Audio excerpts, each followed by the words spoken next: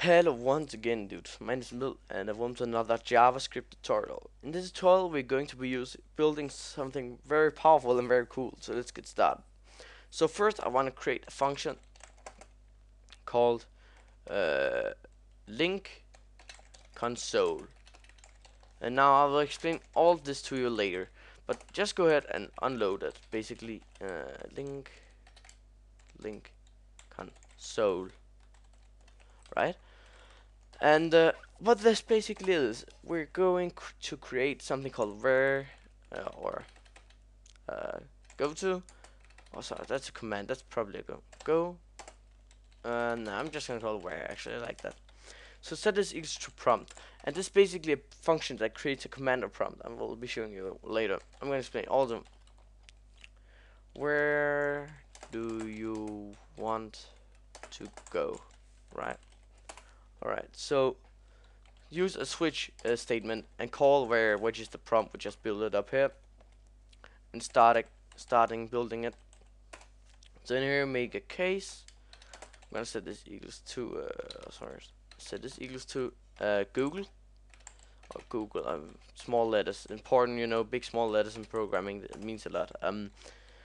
Add something called window dot location, and let me explain this to you. What this basically does, it means if basically we made a function called link console, we loaded it with the like where, which is like what we made before. It's like a little function kind of.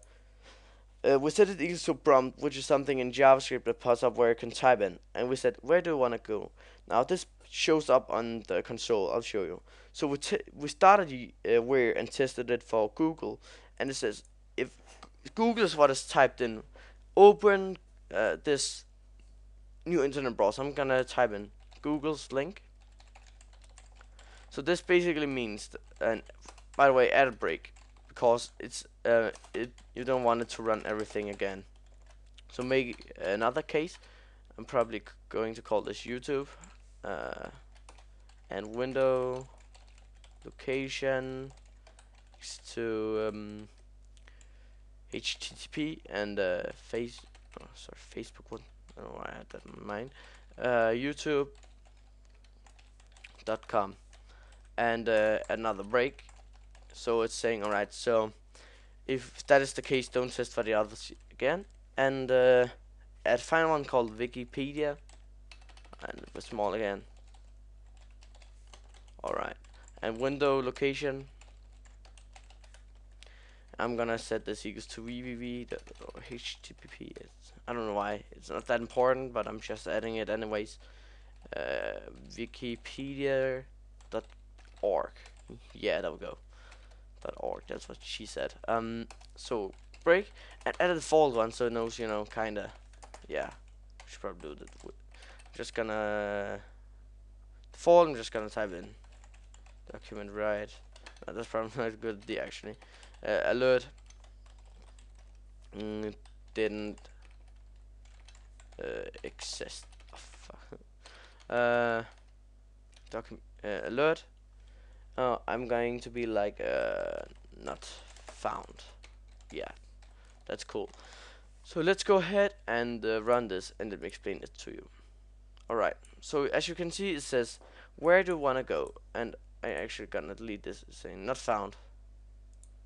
So I just wanted to be able to look at the code while right, so it's saying like whenever you start the page it loads the function called on console. Then it says like the function name, and it's making a function called where equals to prompt. So this is the prompt. This is the prompt function that we called, and it's saying like where do I want to go. This is what shows up here, and it then calls it and tests it. So if I type in Google now, wait a second, it should probably open. Might be a little bit slow. Well, it couldn't have been that messed up, cause yeah, I actually made it fine, because if I type in Google, then normally it would just say not found, but it doesn't. Ah, there it comes. Yeah, as you see it worked, it's just a little bit slow. So, basically, let's go ahead and run this again and say another thing like YouTube, and it should also go to YouTube. It just take a little bit of time again. Yeah, I can see it works fine. And we can also type in Wikipedia, uh, and we'll go to Wikipedia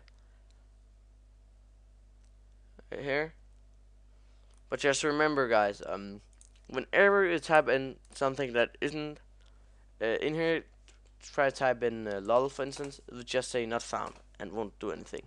So basically, that's it for this tutorial, guys. Remember, the prompt opens a console, and the rest we'll learn in the other tutorial, and window location opens a new location that you will link to. So basically, that's it for this tutorial, guys. Hope you enjoyed, hope you learned something. Don't forget to subscribe, and I'll see you in the next tutorial.